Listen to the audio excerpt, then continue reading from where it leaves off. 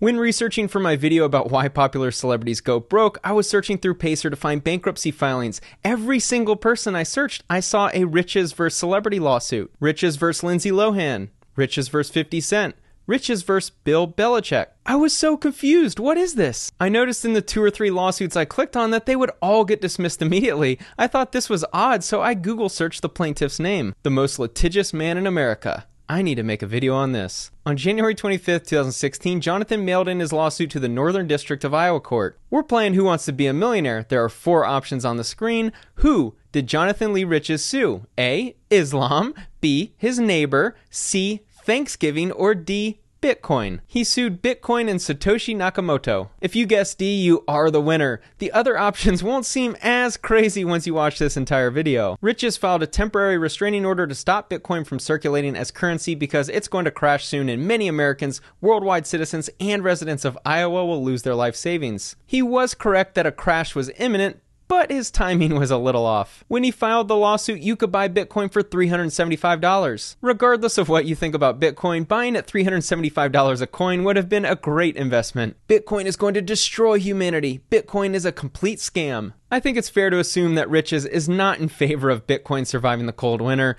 In the next sentence, he's referring to Satoshi Nakamoto and the other defendant, Marty Malmy. I observed both dancing at Bohemian Grove. The sheeple are following the trends. New World Order and Illuminati crooks have secretly paid alternative media hosts and mainstream conspiracy theorists like so-and-so, and he goes on to state that he feels unsafe. He gets nightmares of Bitcoin, so the Bitcoin concept is false advertising. Many other people have been having nightmares about Bitcoin too. All the people who heard about their neighbor buying Bitcoin or followed some guy on YouTube named Moon Carl and they bought in at $60,000 a coin and lost their shirt, they have definitely been having nightmares. Investment talk, has your portfolio ever been more risky? Stocks are down left and right, Bitcoin is back at 20K, and now nearly 70% of economists surveyed by the Financial Times are predicting a full-on recession in 2023. I told you about them last month and thousands of you answered the call. I'm talking about Masterworks. Masterworks lets you diversify your portfolio with fine art for a fraction of the full cost and is backed by the SEC. And after my last video, you guys went nuts. They sent me the stats. We've invested tens of thousands into paintings by Banksy, Basquiat, and Picasso. The same kind of art that a New York Times interview recently called bulletproof. Contemporary art prices have outpaced the S&P 500 total return by more than double for the last 25 years. And that's during a bull market, no less. It also has an annual appreciation rate of 13.8% over that same period. Masterworks even manages to beat that, having delivered an unbelievable 25% net returns for the last 4 years in a row through COVID, a bear market, and scathing inflation. Now, legally, I have to add, past performance is no guarantee of future results, but it's no wonder they're already valued at $1 billion and nearly 500,000 users. My viewers are actually getting priority access to skip Masterworks' waitlist. And if you have a portfolio over $50,000, you can schedule a one-on-one with a registered investment advisor. Just click the special link in the description to get VIP access. Back to the video. I am a whistleblower. We must go back to gold. Now that you've had a little taste of what this whistleblower likes to put in his lawsuits, it's time we ramp up the entertainment and look at his lawsuit against Donald Trump. In March 2016, before Trump became president, Jonathan wanted it all to be stopped. I support Donald 100%, but I'm scared some evil person will assassinate him or hurt him badly. Violent protests are erupting at his rallies. Jonathan didn't have his way because Trump ultimately became president, but the only time Trump was hurt was when he'd wake up and see his approval rating. He will, in fact, make America great again, but the risk is too high. And if someone hurts Trump in any way, I will be an emotional mess. Our economy will tank. The only real threat to Trump was his diet. How he's still alive from his daily regimen of fast food, soda, and hypertension defies my understanding of the human body. Trump needs to suspend his campaigns and announce to the U.S. people he no longer is running for president and pass the reins to a more moderate, less fiery president like John McCain. There's definitely a percentage of people watching this video who wish Jonathan's lawsuits would have succeeded in stopping Bitcoin from existing and Trump from becoming president. I love him. The thought of Trump making our great nation great again gives me goosebumps and happy anxiety, but I did a cost-benefit analysis and it's too risky. Poor Jonathan must have been a nervous wreck during Trump's presidency if he was feeling happy anxiety during the campaigns. Given that Jonathan is really patriotic, he should know that there's nothing more American than popping a pill to solve his anxiety issue. So under the search for Jonathan Lee Riches, under federal, 4,353 hits. Under state cases, 9,393 hits. So, a substantial amount. We've got OJ, Usher, Elvis Presley getting sued. Yeah, poor Elvis. He also sued Valentine's Day in the District of Montana. Valentine's Day offends me and promotes a religion under federal jurisdiction. I absolutely love this lawsuit because I think Valentine's Day has to be the dumbest day in American history. I seek a restraining order against the commercialization of Valentine's Day anywhere in America, including a ban on print, TV, online, in-store marketing, and advertising.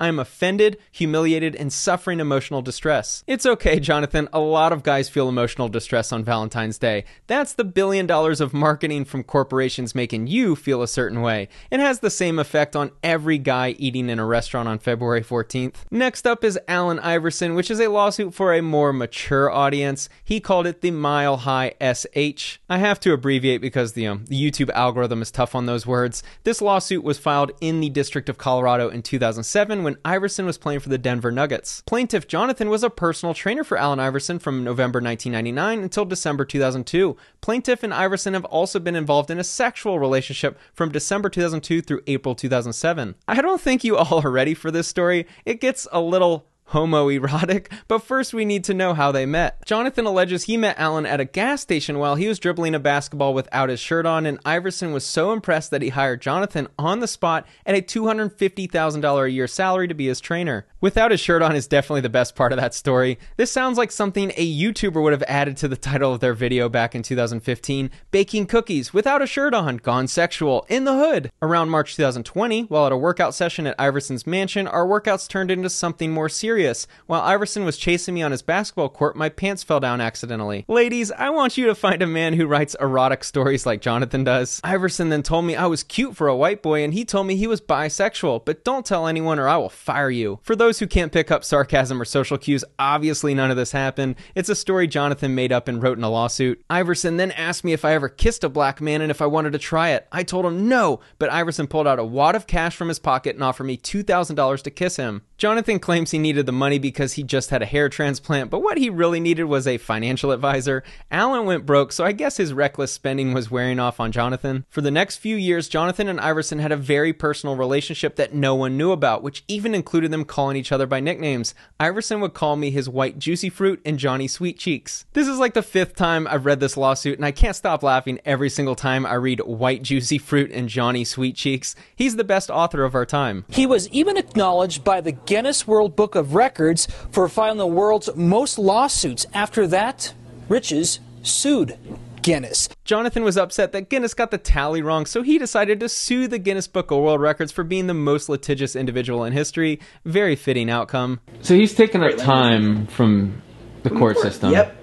Yep. He's taken a lot of time and resources from the court system. And by the way, the judges can't look at this and say this is BS, right? Because think about it. We want, even if you can't afford to have an attorney, we want you to at least be able to have the ability to say something to the court and have somebody look at it and not just kind of blow it off. So, unfortunately, on the other end of that, we actually have to spend time and resources dealing with these sorts of things. You're probably wondering why he's mailing in these lawsuits. He was bored in jail. He was serving 125 months for wire fraud, and his ability to write fantasy stories rivals only Mike G. If you haven't seen that video or series, I'd recommend watching it after you watch this. Here's the lawsuit against Bill Belichick, Randy Moss, and Tom Brady. Jonathan alleges that Bill has been in a conspiracy with a Los Angeles spy to record the residence of Roger Goodell. Belichick told me, I'm going to blackmail Roger Goodell, make him resign, then take over to be commissioner. Belichick told me when I become commissioner, I'll let any player take steroids. As a huge sports fan, his lawsuits involving athletes are the absolute best. He then goes on to claim that Bill Belichick is actually the father to Tom Brady's child. Belichick is a peeping Tom Brady. He has secret wiretaps of every starting quarterback in the NFL from their homes. Belichick asked me once to sit in a van across the street of quarterback Chad Pennington of the Jets house and record his every move. In this lawsuit, Jonathan did not mention if he was shirtless in the van. I'm sure Patriots fans aren't too happy with Jonathan insinuating that Bill was cheating. I'm terrified of Belichick. He told me if I exposed his illegal wiretaps that he would get the owner of the Patriots, Mr. Kraft, who owns Kraft Foods, to put poison in the Kraft cheese I eat at prison. I'd love to create a YouTube channel full of skit comedy based on his writings and lawsuits. Jonathan has the ability to interweave fantasy, reality, jokes, and bizarre storytelling so seamlessly together. From his Wikipedia page, Riches attempted to intervene as a plaintiff in the Madoff investment scandal, claiming that he met Bernard Madoff on eHarmony.com in 2001 and taught Madoff identity theft skills. When I was reading through his lawsuits for the first time, they seemed to be the ramblings of a madman, but then I started to really enjoy the humor, thinking it was all an elaborate joke. But then he had another run-in with the law. In July 2018, Riches was indicted by a federal grand jury in Arizona. He is charged with making false statements and other frauds after an attempt to file a lawsuit against Gabby Giffords while posing as Jared Lee Loughner. After spending a few hours reading through many of his lawsuits, I'm still undecided on Riches being a comic trying to bide his time in jail by self-entertainment or a deranged lunatic fraudster. In the Barry Bonds lawsuit, he alleges that Bud Selig was giving steroids to Bonds for years to boost TV ratings. They would meet at a specific Steak and Shake in booth number 11, so Jonathan placed a bug in booth number 10. He alleges the price for steroids was $22,000. These stories are hilarious to me. He seemed to take a news story, turn it into a fictitious story involving him, and then turn the story into a lawsuit. I found many of them to be really funny. But then there's the other side of the coin where he's completely defaming someone and claiming to have romantic relationships with people. He sued Kim Kardashian, Jesse James, and Sandra Bullock. If you know what Kim Kardashian got famous for, then you can probably guess what this lawsuit is about. The plot to these stories is so absurd. They're funny, but also delusional and odd. But it does make you want to read more. He was also a criminal who committed fraud and stole money from his identity theft victims. Jonathan Lee Riches helped develop the identity theft technique known as phishing. He was in his mid-20s, living in Florida, and collaborating with teenage chat room acquaintances in Texas who used spam emails to trick victims into disclosing personal information. Riches' role was to monetize the data, which he accomplished by seamlessly navigating the online and offline worlds. The story further states that his group stole $1.4 million from over 2,000 accounts by walking into banks and withdrawing money from the victims' accounts. Okay, a TRO, a temporary restraining order, is basically you're telling the court, hey, listen, we want to stop some sort of behavior. And so if you're able to get it, and it's hard to get, and the standard for it is we're probably going to win our ultimate lawsuit, the court will grant it for about 14 days, then say come back on the 15th day. We can extend it to a preliminary injunction, which is now you're stopping the person from this behavior for the duration of the lawsuit. And then if you actually win the lawsuit, now that preliminary injunction becomes a permanent injunction, which says, don't do this ever again. His lawsuits are entertaining to read. I was legitimately laughing hysterically at some of them. I look for interesting, and this story certainly was. Hopefully he doesn't sue me for making this video. Thanks for watching.